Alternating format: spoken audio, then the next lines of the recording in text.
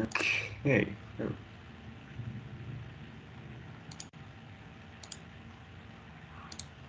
Okay, can everyone see the thing?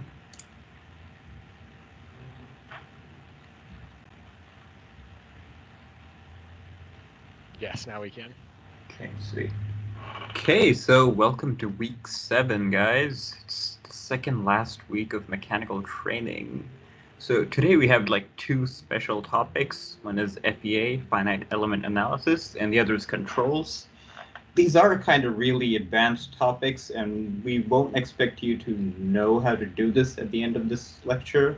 But like, you'll hear other RoboJackets people talking about this, and like, so that you like know what's going on, so that you're not completely lost. These are kind of like a basic introduction. Okay, so like, let's see, we're going to start with FEA, finite element analysis. So what is FEA? FEA is a computational method to just find like numerically find internal forces, displacements, stresses, and strains for like complex geometries. So look at the first picture on the top. Let me get my pointer. So this is a simple cantilever beam. Like if you've taken a statics class, you might know like there's like already a formula for finding out like the force at the end or just the displacements, and you apply a load at the end. It's kind of a solved problem. There's not much complex going on here. You can solve this by hand. On the other hand, if you have like a complex geometry, so this is a piston. So how do you apply, like if a force is applied on one end, how do you calculate the stresses and stuff? How do you know? So this is a very complex geometry, and for that we'll use FEA. And FEA can also be used for other things, say like thermal analysis, etc., etc. There's a lot of things. So how does FEA work? So imagine you have this complex geometry here. You can't really say it's a cylinder or whatever. So you break this shape down into lots of smaller pieces called elements. And these elements, so in this case it's a tetrahedron, like 4 points. So these elements comprise like the entire thing. And like at the ends of the elements, these are called the nodes. So the collection of all the elements together is called a mesh, and the nodes are the points where the computer does the math. So like each element is just considered to be the uniform material. So let's assume this thing is made out of steel. So you assume that each element is just pure steel, that there are no defects or anything. And so where does the math? It keeps track of the forces at the nodes, so external forces at the nodes, and like it calculates the stiffness, it has the element stiffness matrix, like depending on the material. So like aluminum, steel, etc. Like all of these material properties should be in Inventor. And like it gives you like, by finding out the nodal displacement, it can give you the external forces. So this is called static analysis. And so like static analysis is when you don't have any movement. Sorry, give me a second.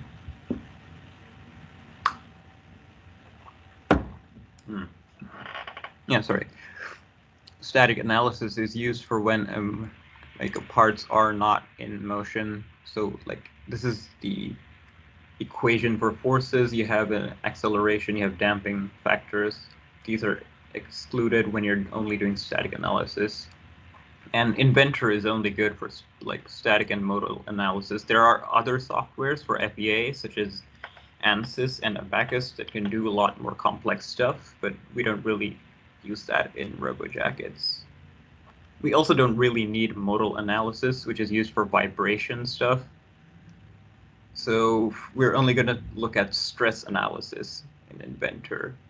And stress analysis is only used in steady states. So like if you're in BattleBots and you want to find out what happens when a weapon makes impact, we don't use it for that. Okay, so any questions so far? Okay, like I hope people are taking care of questions in chat. Okay, moving on. So how can you know that your results are correct? So when you make a mesh, you're basically approximating the geometry of the part. So this part is just broken down into tetrahedrons, and it doesn't always have to be tetrahedrons. Like I've seen FEA where it's broken down into cubes or cuboids, etc. And FEA is basically a numerical approximation. So the geometry itself is being approximated. So let's say this end here is perfectly round. If you approximate it, it's going to be like an n-sided polygon because each of these tetrahedrons has a straight edge. And then like if you choose even smaller elements, the size is going to be larger. Like the n is going to increase, but it's still going to be straight edges. So whenever you do math using this approximated geometry, you're going to have some errors. Another thing is the way the math works is like if your formula for whatever you're calculating is quadratic or something that is nonlinear, the computer uses a linear approximation within a single element itself.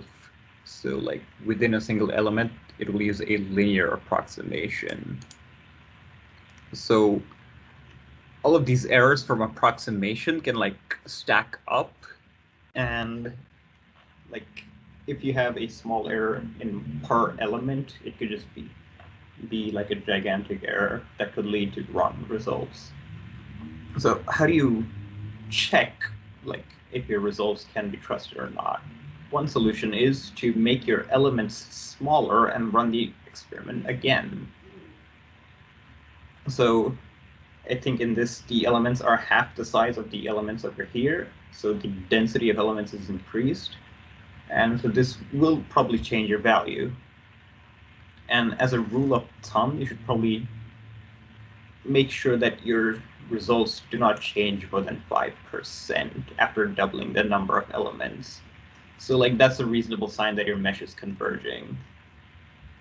And like if you're still unsure, you can keep doubling the number of elements. Just keep in mind that the more elements there are, the more computation time it takes. Okay. So another surefire way to guarantee that a result is trustworthy is to run actual experiments. Like you should have several trials and a good understanding of what variables you're controlling, and then you compare those results to simulation. This is not always possible. Like say BattleBots, if you're like testing out a weapon and that weapon gets destroyed during a trial, then like it'll be expensive to keep creating the weapon again and again. So you might have to get creative with your experiments. And another sort of not so great way is to do a hand calculation. Hand the best for validating your results. Because, well, let's see. In order to set up your FEA for a part, you have to make some assumptions. And if you make the same assumptions for hand calculations, then you'll probably just make the same errors in your hand calculation as well. So this is probably going to be a problem because you'll think, oh, I got the same result, so it's probably fine. But then you won't actually attack the source of the problem.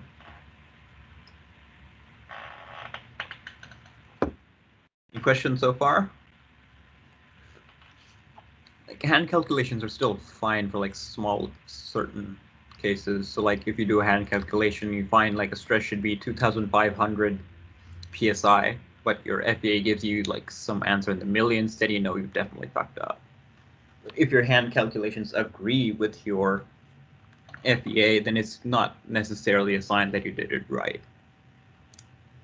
Okay, so let's look at an example.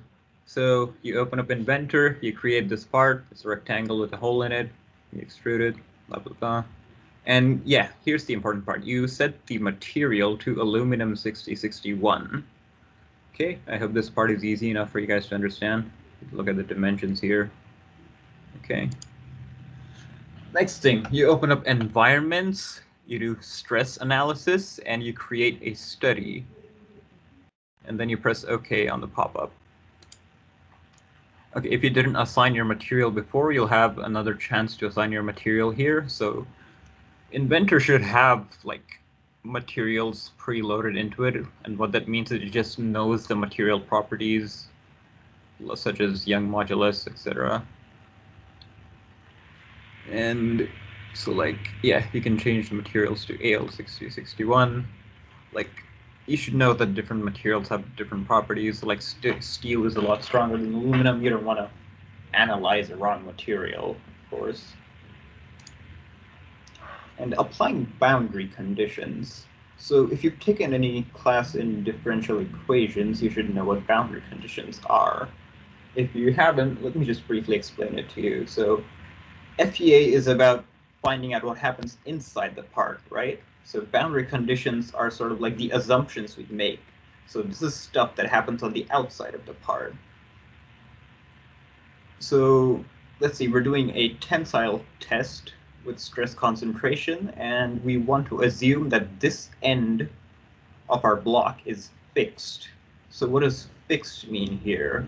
So this face, like you apply the fixed constraint to this face, and what it means is that all elements on this face are going to have zero displacements. They're going to have zero rotations. So as you know, in 3D space, there should be like, it can have possible displacements in the X, Y, and Z directions, and it can also have rotations around the same 3 axes. When you apply the fixed constraint, it's going to be 0. Like, all of those values are going to be set to 0. Okay. So, okay, you set the fixed constraint on one end, and on the other end, you apply a load. So you can select force here. You can just apply any kind of load, but here we're going to look at like a load that points outwards so that the part is in tension. If you apply a load that points inwards, like the part will be in compression and that could lead to buckling, and that's a bit complex for us to look at right now. So make sure your load is pointing outwards.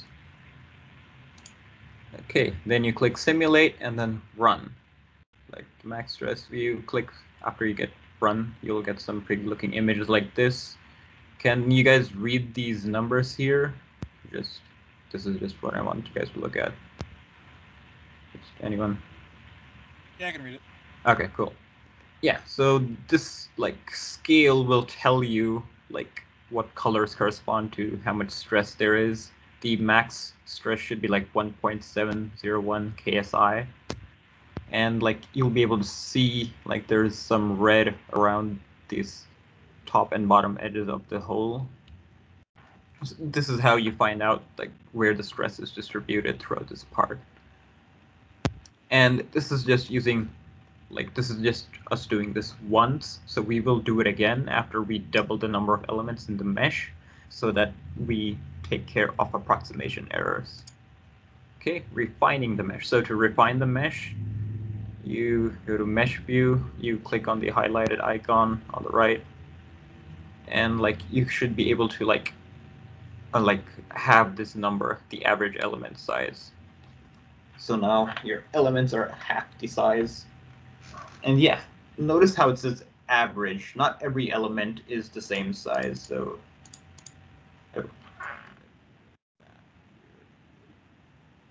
yeah, all of these small tetrahedrons, they might be slightly different sizes of each other. Computer tries to ensure that there's roughly the same size. There's not much standard deviation. There's not much deviation in the sizes. And so minimum element size is there just as a fraction of the average element size. Okay, so one last step before running. Okay, if you press OK here, it's not going to change things directly. So like, it'll just show you, oh, things have been updated here. Like these lightning marks, they will tell you that things have changed and you should probably just verify this before you run again. Okay, so yeah, you just manually update by opening this menu and then update mesh.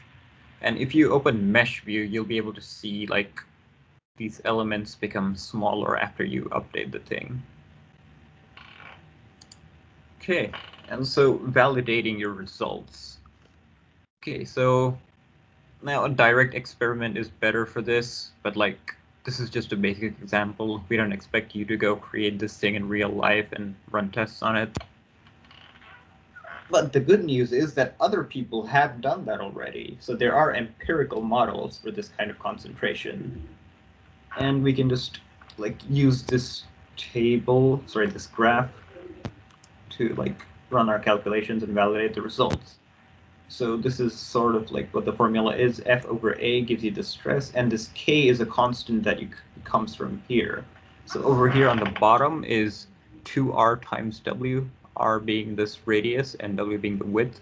So for different kinds of bars where the hole might be bigger or smaller, or the bar might be wider or thinner, like you use this sort of ratio and find out what the K value should be from this graph.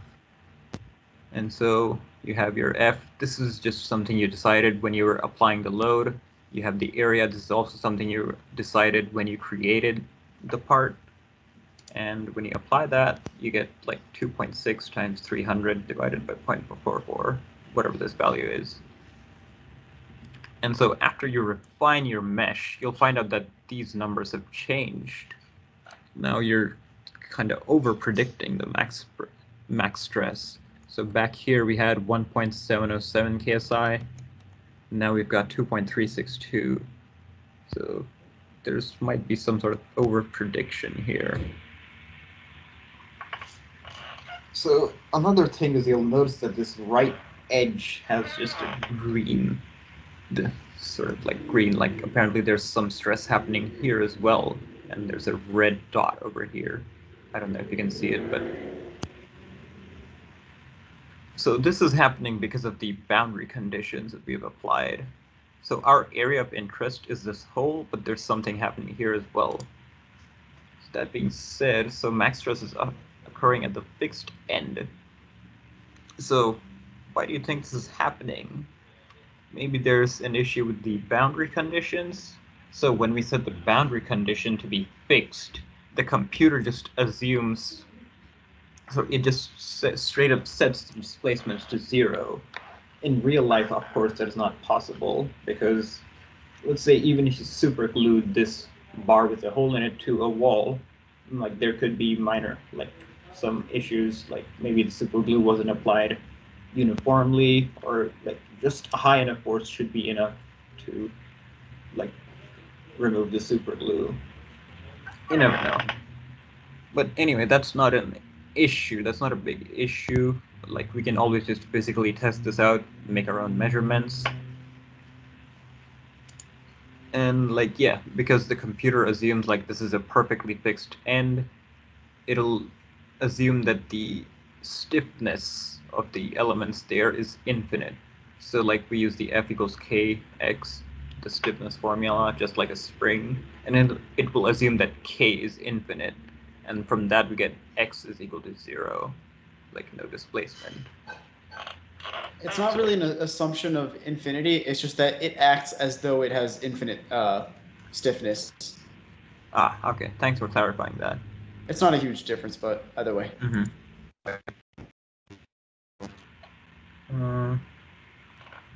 So yeah, this is only happening at the fixed edge. We do not need to consider this if it's not that important. You just need to worry about what's happening at the hole, which is what we're concerned about. Okay, so near the hole, the stresses around the concentration seem accurate, but it needs a bit more work. Like the error at the hole is around 13%. Like, as we said, the rule of thumb, it should be near 5%.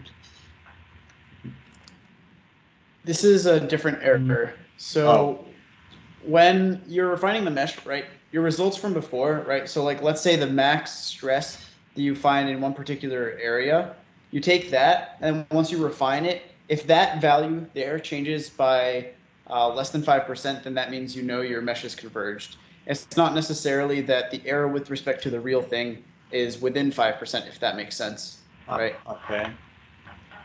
Like this 13% error might be actually due to something else, but essentially as you run the simulations and you increase the mesh density, when I ran this myself, I found that the stresses around that hole were not getting significantly bigger every single time I refined it, if that makes sense. So this error is just with respect to our empirical model, so the hand calculations we did before. Oh, I see. All right, thanks for explaining that. No problem.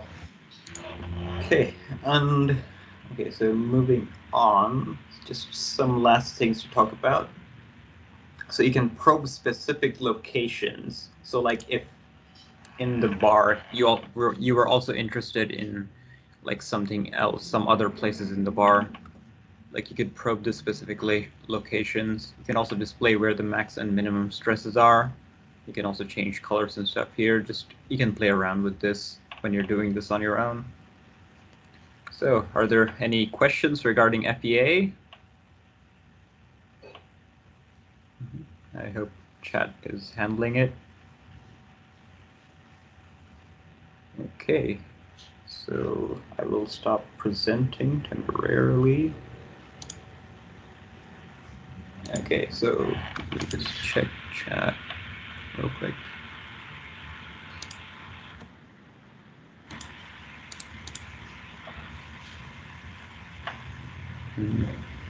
Okay, good. So moving on, I will now go to controls.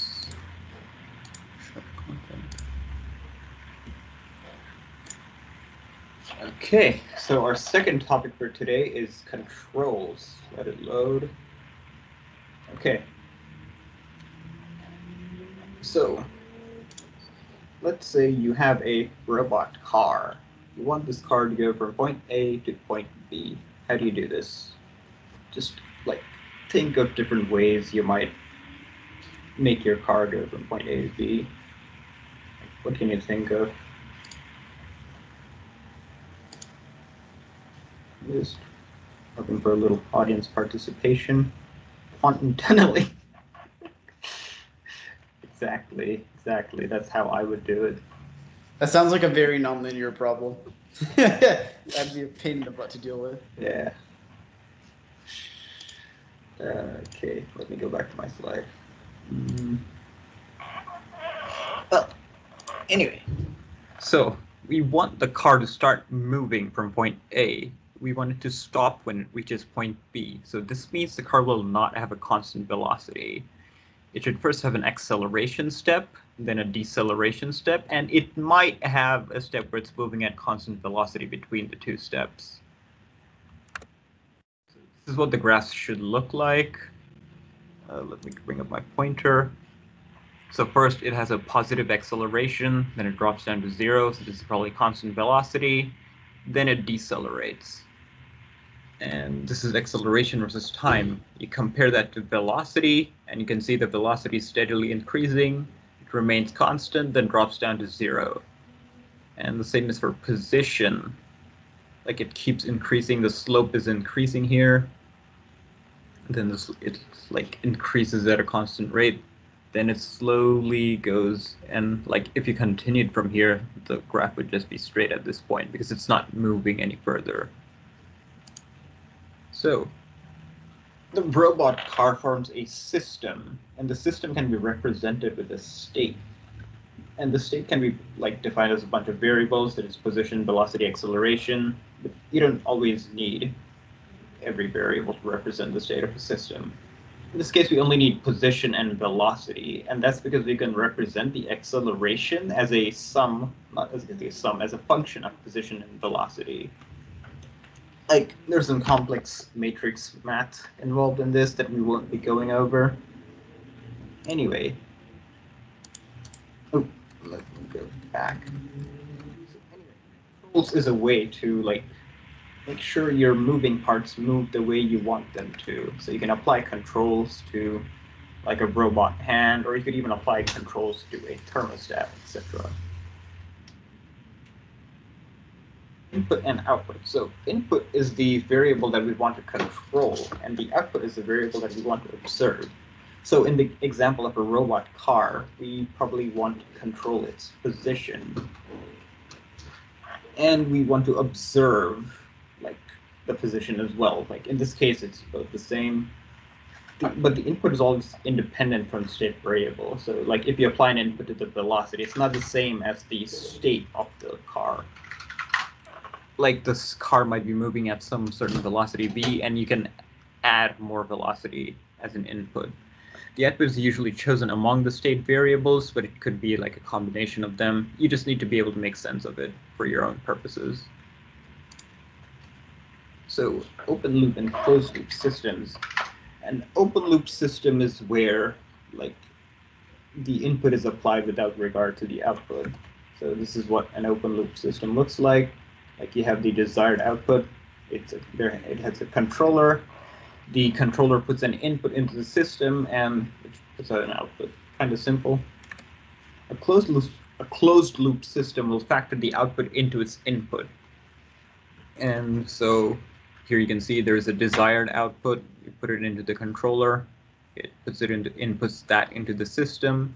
And so here, like, the system will check this output like via a sensor, and then those sensor will add that as input to the desired output. So the controller takes this as feedback from the output. And so this is how the system checks whether the desired output is reached. So as an example, clothes dryer would be an open loop because, well, you enter your settings for the clothes dryer by turning knobs, pushing buttons, and then you hit start, and then your clothes are just dry. It doesn't actually check whether your clothes are dry or not. It just applies heat according to the settings you added at the beginning. And so that's the desired output is the settings that you added at the beginning. And then blah, blah, blah, clothes happen, whether they're dry or not, the dryer itself does not care. Whereas a closed loop would be something like a thermostat. And so for a thermostat, you set the temperature as a desired output, maybe say 75 degrees, and then the controller, the system will check, oh, is it 75 degrees? It's not 75 degrees, it's say 78 degrees. So the controller will try to cool the room until it's 75. Then let's say it goes down to 72, then the controller will try to heat the room until it's 75. So it keeps checking what the output is, and if the output is not the same as the desired output, then it will apply an input. So any questions so far? Am I going too fast? Okay, I hope chat is handling the questions. Okay, so what are the objectives of control? So as I said earlier, control can be applied to almost anything that moves or whatever. Even a thermostat has some sort of control in it. So regulation is where you try to force your state to an equilibrium state, usually 0, with a desirable dynamic response. So you just want your thing to remain stable. You don't want it to move too much. Tracking is where you force the output of the system to track a certain objective, a desired output. Say if you have a robot that wants to chase tennis balls in a field, then as the tennis ball moves, you try to move, you want the robot to track that tennis ball.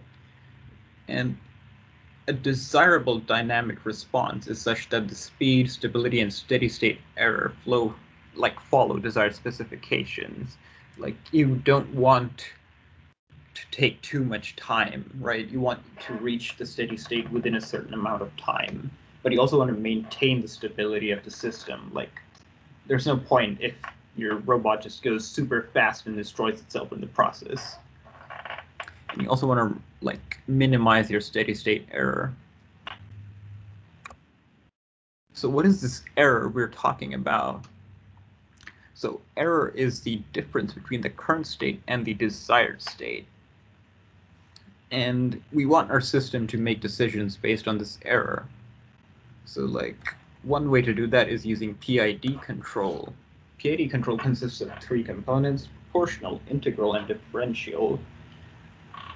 And so you will choose gains, which are just constant values, to achieve a desirable dynamic response. For you choose a P gain, an I gain, and a D gain, and you don't always need all 3. PI control and PD control are also commonly used. But let's see what they do. So proportional control is you just take the error and multiply it by a constant. What does this mean? If there's more error, you apply more input. If the error is smaller, you don't need to apply that much input, right? So this is similar to how a spring works. So this is at equilibrium, it's not going to move. There is if you pull it, then there's going to be like a kx, F is equal to kx. So the more you pull it, the stronger the spring will try to get back into the same position. If you push it, it'll apply the same input, but in the opposite direction. So integral control takes the area under the graph and multiplies it by a gain.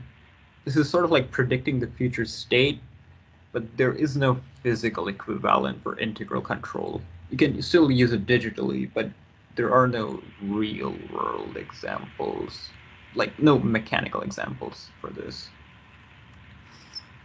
And let's see, differential control. So this thing takes the rate of change of error and multiplies that by a gain. So this is sort of like if your error is rapidly approaching the steady state. If your error is rapidly approaching 0, then you want to decelerate it harder. If your error is not that fast, like it's just moving slowly, then you don't want to decelerate it that much. You want to keep it going until it reaches 0. So this is similar to how a damper works. You know, so like if you apply a really high force on this mass here, the damper will try to slow it down harder. So how you actually choose your gains? This, like, one way is trial and error. There are other more complex ways using like more complex mathematics, but we'll just look at the trial and error method. Works 90% of the time. It's just you have to do a lot of it. Just like keep doing it again and again to make sure your gains are correct. So you start by setting everything to 0, and then you slowly increase the proportional gain until the output of your control loop like oscillates at a constant rate. Like if your proportional gain isn't high enough, like you might end up like never reaching your objective, or maybe you'll just reach it very slowly. So once your P response is fast enough, like once your P gain is at a good value, then you set the integral gain. So this way the oscillations are gradually reduced. So like how I said, like integral sort of predicts the future. So like in this case, it'll try to just reduce those oscillations accordingly. So you change this I value until the steady state error is reduced, but it could increase the overshoot. So what does overshoot mean? Like your error reaches 0 and then goes in the other direction temporarily. That means the overshoot. Once you've set your P and I parameters and you've like minimized your steady state error, you increase the derivative gain until the system reacts quickly to its set point. So the derivative gain will decrease the overshoot, and it'll make sure like there's not much vibration or anything. So like, as I said, derivative gain is sort of like a damping. So it decreases all the overshoot. So yeah, sometimes you might not need this I value, sometimes you might not need this D value. Depends on your system. Okay, any questions? Just read chat for a few minutes. Time travel, this is some complex stuff.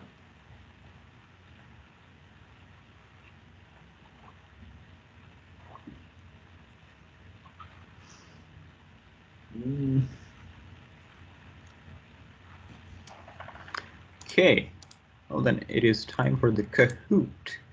I do have one question. Oh. How does this really factor into mechanical at all?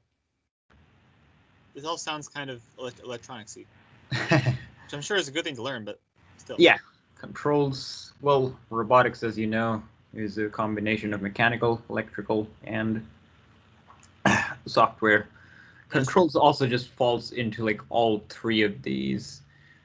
Like, of course, we didn't discuss the math here, so it probably doesn't make much sense to you, but like you need to know statics and dynamics analysis for controls. And so it's frequently taught in mechanical as well. Okay. Okay, like I hope that answered your question. Another thing that might be interesting is that controls, in the sense, don't always have to come from an electrical, mechanical, or a like computer system. You could develop a system and then see that it needs this type of control, and then produce that control with mechanical components such as spring and dampeners, elements, or something like that. Yeah. Yeah. I think earlier in the 20th century, they used a lot of pneumatics for control elements, but I could Yes. be wrong about that. Yes. In fact, fluid I think circuits were a huge thing. if I recall correctly, I had a professor that made a PhD thesis on making essentially like an operational amplifier, except for pneumatic stuff. So you'd have a pressure source, a pressure drain, and then two pressure inputs, and then the output would behave just like an operational amplifier, therefore giving you perfect circuitry to work That's with. so- But no electricity. Wow. That's so funny that you put that, because that is my controls professor. Oh, I hated him. He's so bad. Okay, but yeah, he's so bad. I don't want to talk about him. Yeah, wait. You know how I said my Cool. stats teacher was bad? Yeah. Actually, this guy's the worst professor I've had. I can't. Oh, there's so many. Oh, I want to vent so hard, but please just do the good. I'm doing his homework right now, and it's so hard. Yeah. Yeah, like controls could like it sort of transcends all these engineering topics. Okay, let me just look at my. And actually, one of the first what's it called examples that my dynamics professor gave us for a control system was a toilet, actually, because the plunger and some of the stuff that they include in there behaves just like a control system, right? It has feedback for like at a certain height. Once the water reaches that level, it'll pull the plunger out and then have all the water evacuate, if I recall correctly. So it's not quite like PID stuff, but it's still like a closed loop circuit. Okay, share options. Yeah, okay, sharing system audio, just cause. Okay, classic. Loading game pin. There you go.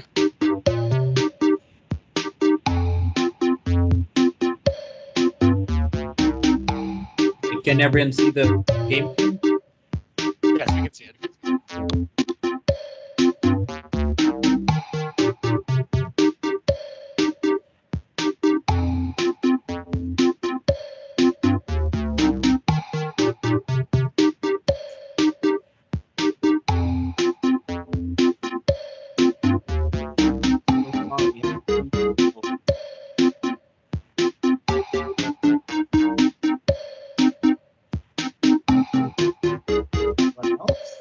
How many people are there?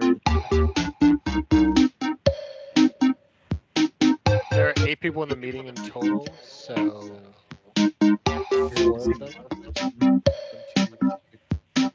2, 3, 4. Yeah, 4. Level of Cool. computer jam is just deafening. Yeah.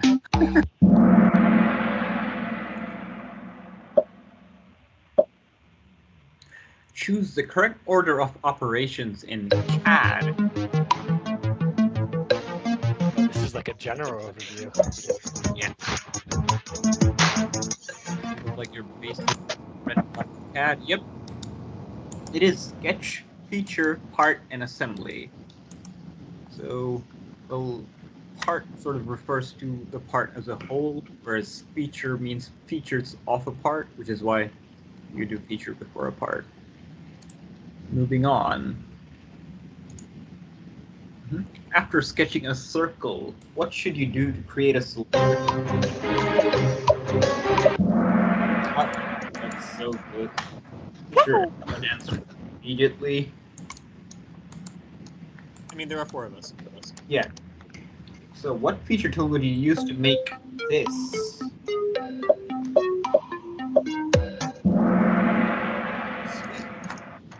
You would use a sweep. Yeah, it's a cable. You would use a sweep. Cool. The only way to make screw holes is by extruding a circle. Is that true or false? That's good. You guys remember it. You can make holes as well. Next, what is the purpose of project geometry? This is a function you can use in Inventor. Project geometry.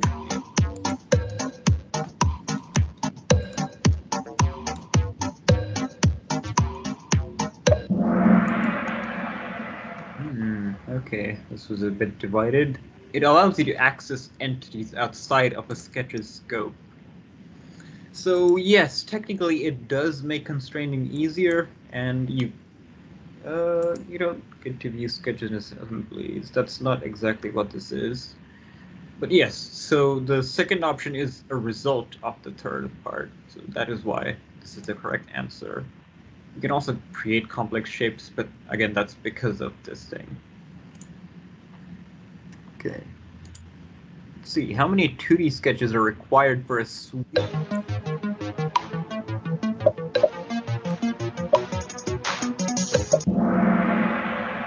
Good, you guys got it. You just need 2 perpendicular 2D sketches for a sweep. Okay, what feature in CAD is used to hollow out the body? That's right. With the shell, you can just set a thickness and it'll hollow out the body. What is the best way to CAD a sphere? No unnecessary lines. So think of it this way. What is the minimum number of steps you need to revolve a semicircle? Okay, yeah, this was divisive yesterday as well. Like, you could revolve a circle as well. Can you? You can't do that in SolidWorks. Hmm? Are you able to revolve a circle? Because in SolidWorks you can't do that, and that's what I'm used to.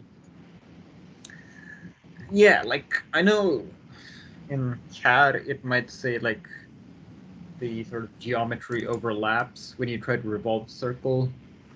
I think there's also a way to just revolve it 180 degrees as opposed to okay. circle. Okay, anyway, in Inventor 2021, the line is purple because the sketches false. Purple means it's undefined. That's good. You can remember colors now? Just sort of the stuff you would notice if you're using Inventor. I will say that I did not know that Yeah, answer. I don't recognize 2021. specific shades of blue. Yeah. Oh well. True or false? In assemblies, you can constrain the origin.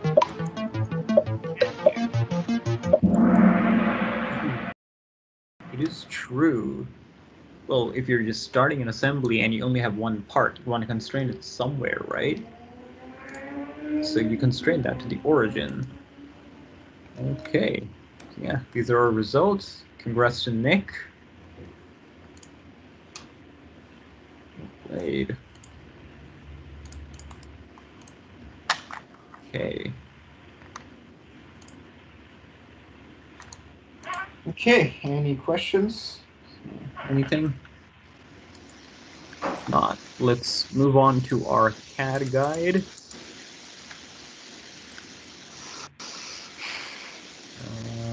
Okay. Loading. Okay, so this week we're going to learn how to do a drawing. So this double solenoid stand is just a part that we have. Okay. So what is a drawing?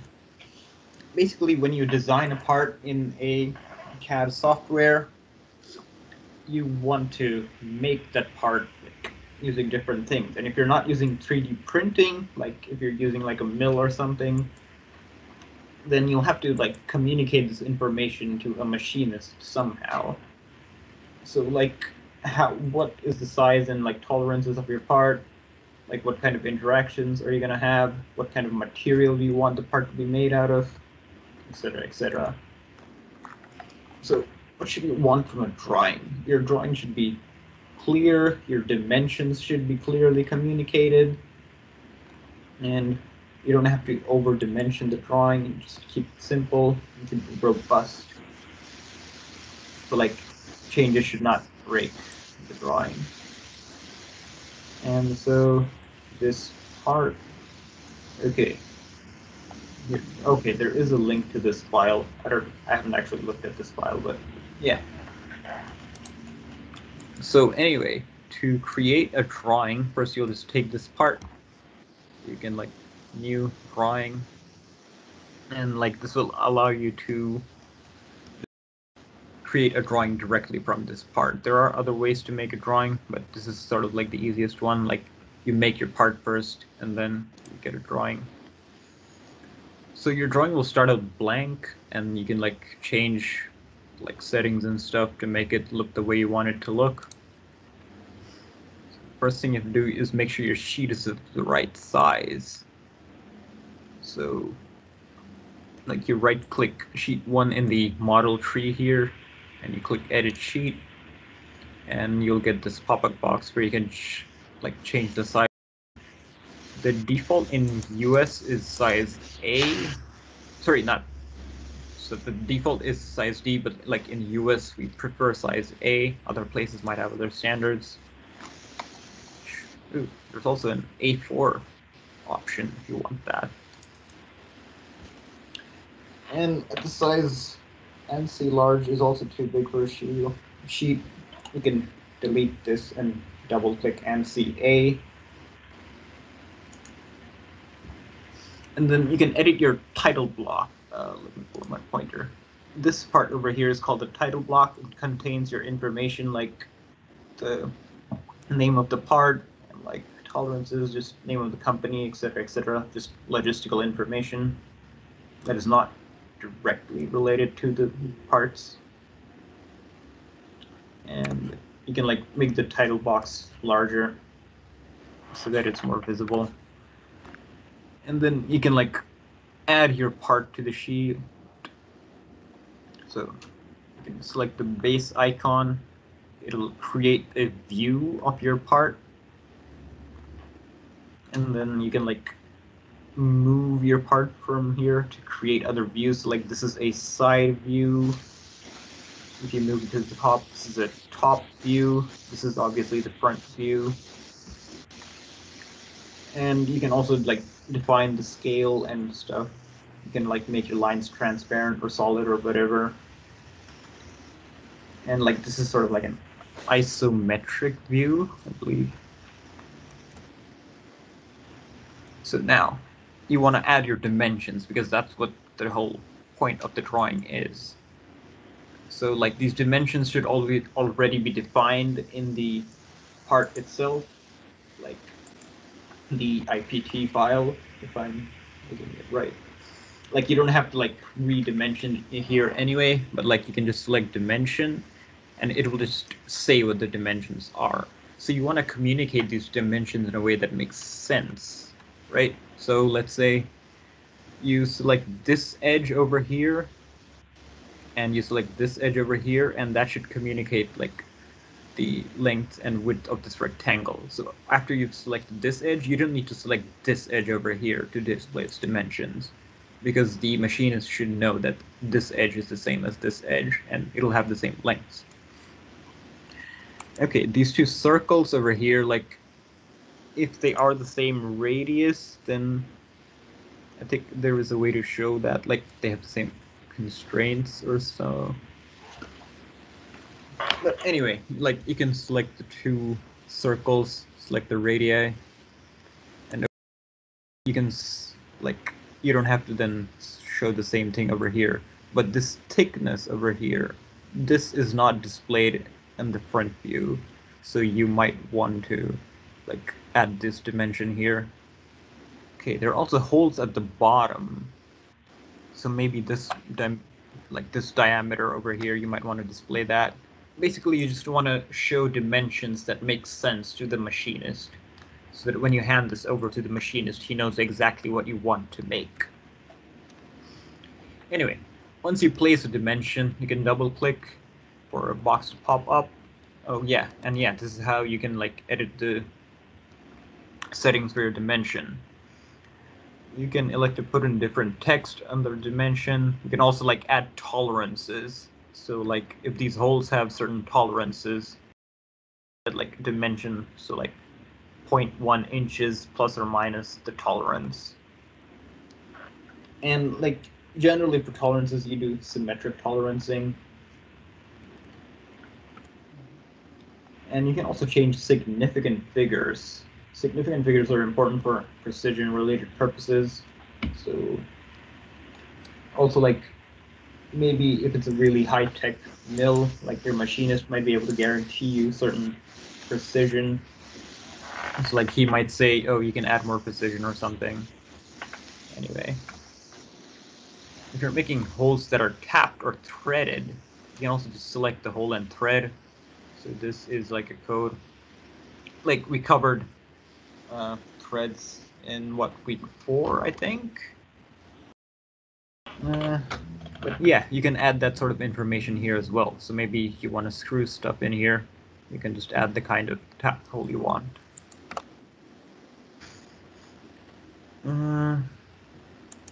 Anyway, so you usually want to give the manufacturer a bit more information on the part so that he can make it to your ideal specifications. Like you can double click on the dimension and this kind of box will pop up. Edit hole. This is sort of the for like the information about the thread and stuff. This box also has a variety of symbols. So like how deep you want your hole to be, etc., etc.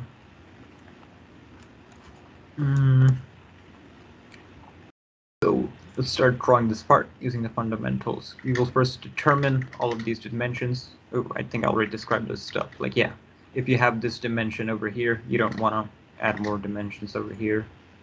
Like you can also just add notes here. Holes are the same on the top and the bottom. So yeah, there are holes on the top and bottom. They're just the same. So now you don't have to repeat this information at the bottom. And like you just want to prevent like guesswork. You just want to make it as clear as possible. Like your machinist shouldn't have to guess anything. So you can add other dimensions as well. The rule of thumb is to keep separate dimensions on like different views. So like we're describing this hole in the center here, and you can see like this, like the center of this hole is a certain distance from the bottom, but we're displaying it over here as opposed to here to make it less crowded. Use a put tolerance on threaded holes. Okay, yeah, so there's a tolerance on the threaded holes in the lower view as well. This is because this particular part needs to be centered rather precisely. So this thing needs a greater detail to attention. Okay. And so you can export this as a PDF. And like most manufacturers do not actually use CAD software, they just manage the machining and stuff. Like I know RoboCup orders from a certain place where you literally just give them the drawing and they'll just make the part for you. They don't need to know any other extra details apart from the stuff that's in the drawing. So yeah, basically you just really want your drawings to be very clear and efficient. You just want the machinist to understand everything exactly the way you want it to be. Okay, and making DXF files. This is bonus material from Alex, our president. He knows how to use the water jet, so we listen to him. Anyway, as covered in one of the previous lectures, a DXF file is a 2D file format which we use for the water jet. So as you know, water jet can only cut 2D profiles, and like the water jet will also just cut all lines that show up. So you need to be careful what lines are on the file. Give me a second.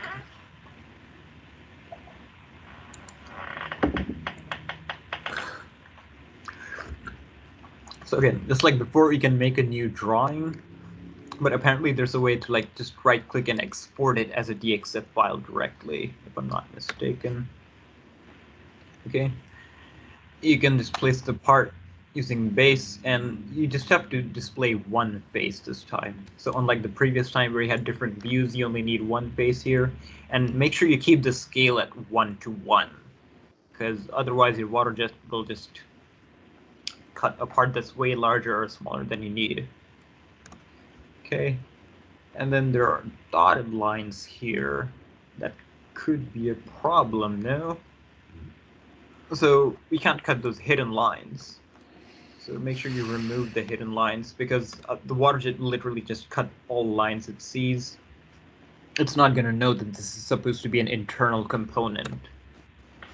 So there are a few ways to do that, like in drawing view, there are these options here to like display or hide hidden lines. You can also just delete, you also have to delete the border and the table. So like the stuff we've seen before, like the title box and stuff, you don't want that in your drawing. You literally want your drawing to just be the face that you want to cut out of your material. Then you can just save copy as. It has to be saved as a copy. And select the file as DXF. So you're not making a regular drawing, you're making a DXF file. And then you just hit finish. Yeah, and that's it. So any questions regarding drawings or DXF files?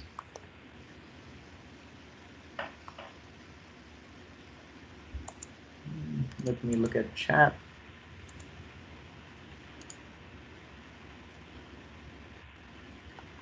Ooh, how do I change global sig figs?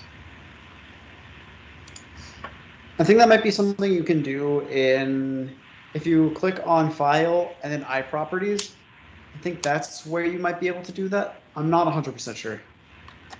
Okay, so by global you mean for every dimension, right? Yeah, I think so. Probably just like changing the font. Yeah, I think that should be in like document properties. I don't know. Yeah, just because when you when I edit the tolerance for the whole callout, it lets me. It says like, do I want to set it to the global significant figures or whatever, or do I want to make custom? And it'd be convenient to just do it 3 sig figs all around. Yeah, like I don't know in Inventor. I know in Creo, like there is a way to do that in like document settings where it applies it to the entire document itself. Yeah, I know how to do it in SolidWorks. I don't know how to do it here. I'm not seeing it in document settings. Okay, I'm not 100% sure about that then. All right. Okay. Would it ever make sense to have mixed sig figs in a drawing? Have like one thing have 3 places, but everything else have just 2? Probably not. Well, ideally, if like you should keep the highest number and you should keep it uniform. Right. Like, I don't see why you'd want fewer significant figures if you can ask for more. You know?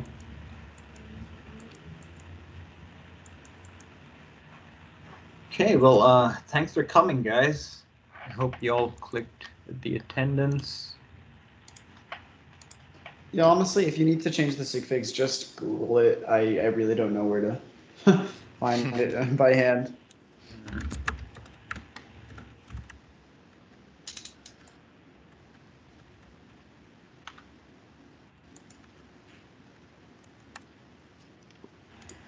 Yeah, thank you all for coming.